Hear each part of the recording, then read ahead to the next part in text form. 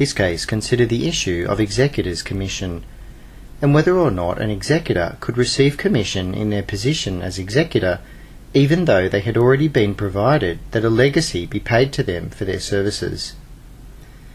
In this case, a man died and the executors of the man's estate applied to the court for commission.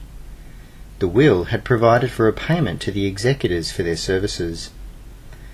The beneficiaries of the will objected to the application by the executors for commission, on the basis that the will had already provided for payment to them, and the executors had accepted the position on this basis.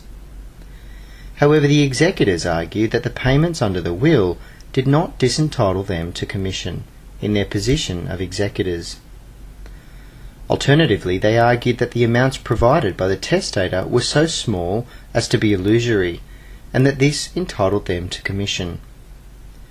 The central issue for the court, therefore, was whether or not the executors were entitled to the commission in addition to payments made to them under the will.